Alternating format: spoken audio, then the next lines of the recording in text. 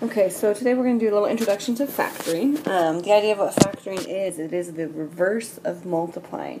So for example, if you were to give a problem that simply said multiply, for example, maybe 4x times x plus 5, we all know that we could multiply this easy. You would do the 4x times the x, which is 4x squared, plus 4x times 5, which is 20x.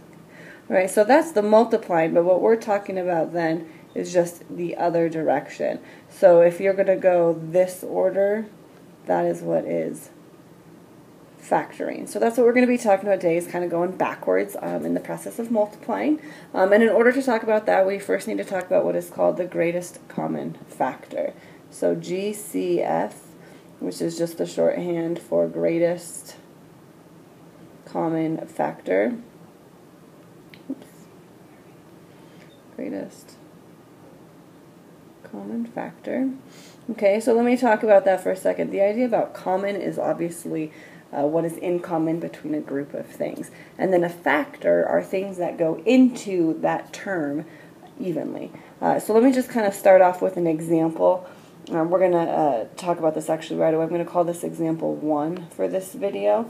What is the GCF for the following terms? So I've got 27x cubed y, and then I have 9x squared y squared, and then 30x to the 4th. So I've got 3 separate terms, and the question is all about what is the greatest common factor.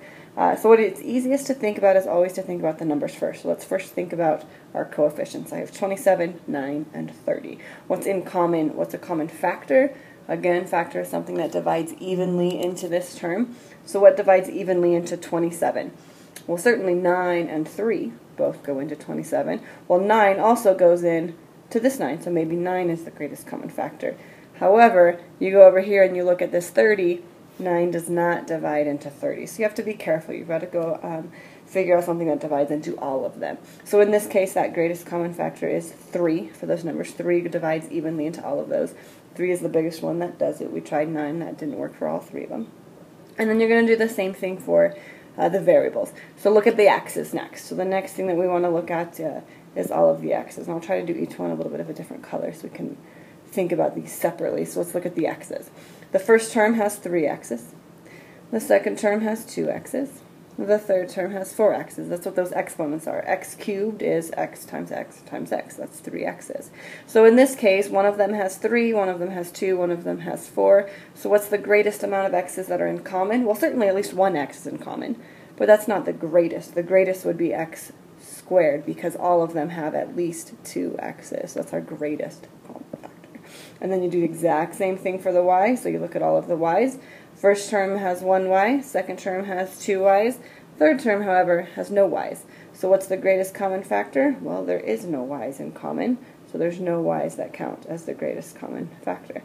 So our GCF in this problem is the 3x squared. So that's the idea of what greatest common factor is. Now what we should do is go ahead and talk about using that in factoring. So let's talk about the next problem. I'm going to give you another problem. Oops, here we go.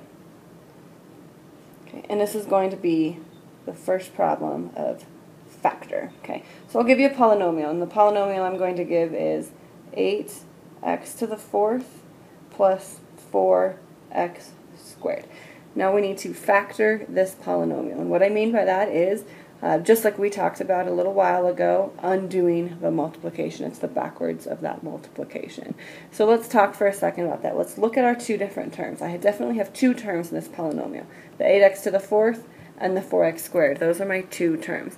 So looking at those 2 terms, what is the greatest common factor? What about 2? The number 2 goes into both 8 and 4, but is that the greatest number that divides into them evenly?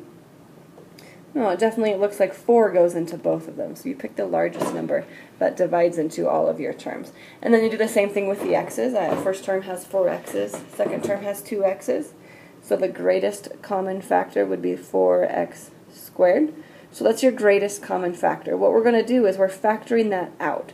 So I'm doing a big set of parentheses for what's going to be called the what's left over. Okay, if I take out a 4x squared, from this first term right here, what's left over?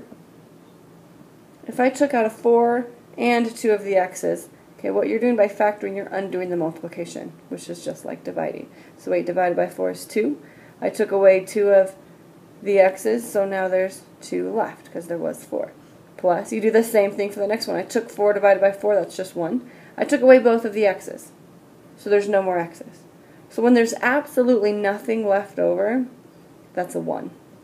Okay, how do we check our work? Always, always, always, you should check your work. So when you're asked to, this is what I think is my final answer. This is the factored. How do we check? Always multiply.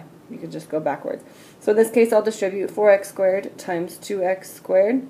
Well, that'll give me 8x to the 4th.